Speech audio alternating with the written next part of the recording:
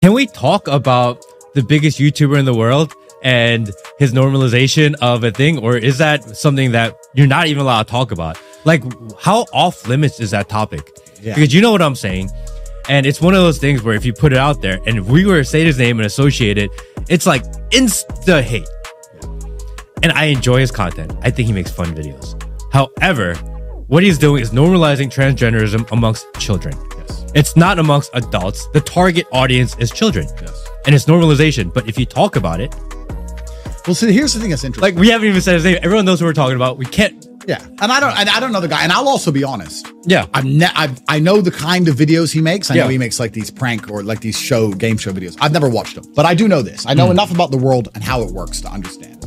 And you have to base your worldview on probabilities. Yeah, right. Like we said earlier, if I go stroke the lion, I'm probably going to get eaten. Yeah. There may be examples where the lion doesn't eat me, but I think it's a good worldview for me to hold for the preservation of my bloodline that I avoid the lions. So when you look at scenarios where you don't have all the information, you have to come up with the probability. So what is the probability that of the 4 or 5 or 6 people who ever make this show, which is the largest and most famous show amongst children in the world, which has a whole bunch of corporate sponsorships, a whole bunch of money behind it, taking into consideration the things I've said about how they try to get me to sell my soul, that one of them decides to very publicly do something which adheres with an agenda they are trying very hard to psyop the youth with.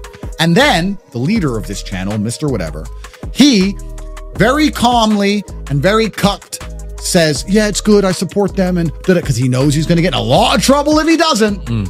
And you're going to sit here and say that that's all a coincidence and there was no corporate powers involved and no money involved. And no one said to him, listen, you better support this transition because if you don't, you're going to lose your channel. Okay. And you're telling me that this all just happened organically and there was no plan at all. If you believe that, then you're an idiot. Then you're an idiot. And it's a psyop. And psyops are slow and incremental. And that's why a 5-year-old who's watching it now, who doesn't even truly understand what's going on, by the time he's 15, 16, 17, when he's arguing, saying, well, no, because, I know people who changed gender and they were happier than ever before. And I saw them before and then I saw them after and they were so happy and all their friends supported them. And that the psyop. They are after your kids. They are coming for your children. Everybody at home, because it is your children that are the future, which they want to control. When you have kids and you love them and you love your wife and you look into your beautiful smiling daughter or son's face, please understand that they are nothing but a tool for the Matrix and they are coming for them. They are coming for them. And if that doesn't panic you and you don't worry about that and you sit and say, well, we'll just let them watch YouTube. It's just one of them became transgender. Oops. Shit just happens. Oops. Well, then you're a dummy waiting to die. We're not allowed to say Mr.Beast's name, so I won't say it. But you can't say Mr. Beast. You can't say Mr. Beast. No, but here's the thing that's interesting. If there was any honor amongst that group, and I don't have a problem with this guy. I don't know this guy. Yeah. I'm more famous than him anyway, so we're going to probably meeting someday. I don't have a problem with him, but here's the thing that I find interesting. Let's remove the argument about transgenderism because they're going to sit and say that it's not his fault. He's born in the wrong body, blah, blah. And that's a dumb shithole. I don't even want to go down, but let's remove it. Me as a man of honor, I believe that now, because of my massive influence, I have a responsibility. And I'll admit this now. There are clips of me that I made 10 years ago, which I don't think would be appropriate for 14 and 15-year-olds to see because I made them when I had no followers and no subscribers and I was joking with my friends and we were filming everything and it didn't matter. And now I understand with massive power comes massive responsibility. And I've had to create my message and be slightly more careful knowing that every single word I say is watched. That's sensible. For you to become more famous and then be more careful about certain things you say or how you say them is the sensible thing to do. So if I was a member of this group of people and I decided to do something which was obviously sexually related, it was regarding sex in general, and it was obvious for everyone to see, and it was something that was going to raise a lot of questions, and it was going to involve sexuality amongst the lives of a bunch of people who shouldn't be thinking about sex yet, I would have enough honor to say, you know what, I've made enough money, and I really need to do this. I resign. And I do it in private. Why would I do that publicly?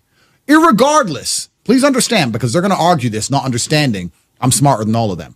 Irregardless of how important it is to do, irregardless of the fact that you believe it's essential, even if I agree with you that it's essential, even if I agree with you that you need to do this because you were born in the wrong body, even if I agree with all that, don't we all agree that doing something so obviously sexual for children to observe and question is something that shouldn't be happening? Yeah. So even if you do want to do that, and even if I agree you should do that, you should still resign unless it's a psyop.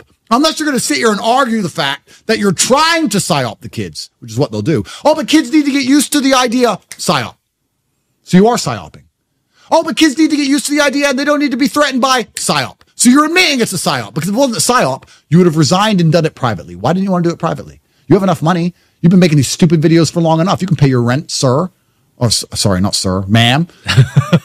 But no, you want to psyop the kids. If you actually discuss this whole topic, you'll see it's very obvious that they want to psyop the kids, and that's the end goal of it. And they'll sit there and then they'll try and do, because I'm a professional and I know exactly how these people think, they'll argue the psyop is okay.